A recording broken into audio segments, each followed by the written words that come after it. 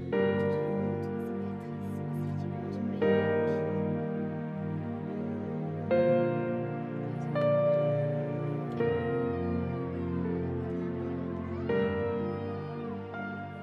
camp is one of the oldest camps in Rwanda. Congolese refugees came there, some even 20 years ago. It's in a beautiful location on the top of this mountain with these incredible views, but the camp is just very tattered, and you can tell that these houses have been there for a long time. They're falling apart, and there's nothing in these huts. When we would say, where are your things, and they would point, there would be a jerry can for water and a pot or two. They often cook outside, which makes sense because their houses are so tiny. But there was nothing there. There was nothing.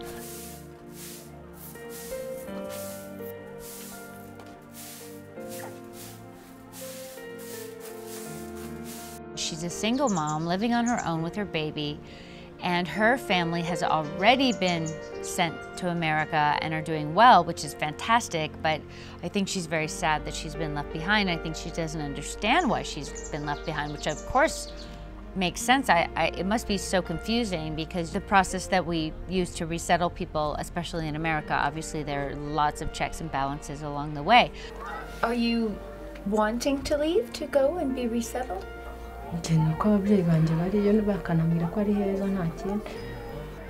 gukora ukabona amafaranga menshi, imirire myiza, kuba ufite akazi ukahembwa amafaranga ukayakoresha ibyo ushaka.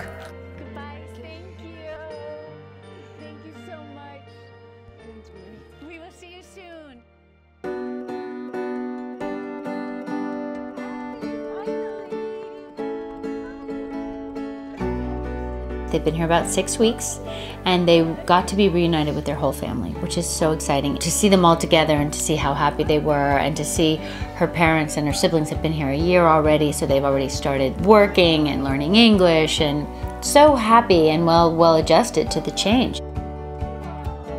I think the first thing she said was that she felt safe, and you know, you don't really think about that. You take it for granted that you would feel safe in your surroundings.